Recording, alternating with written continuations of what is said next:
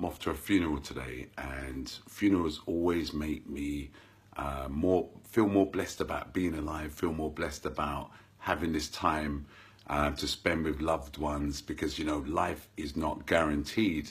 And so whenever there's a funeral, I always reflect on life, and I'm asking you today to reflect on life, because sometimes we carry all these negative emotions right up to the grave and when we should be living. So today the message is this, and it's really short and it's really simple. Enjoy your life, enjoy the time you've been given, enjoy the people around you, enjoy your loved ones.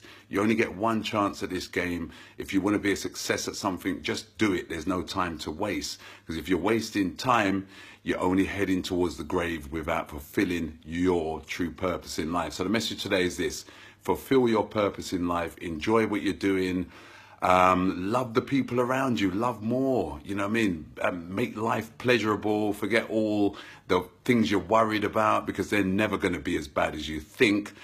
Stop carrying guilt, live in the present, enjoy life today. That's the message for me today. And all I'm saying is this: we only have a short time, we're only given a short space. Enjoy.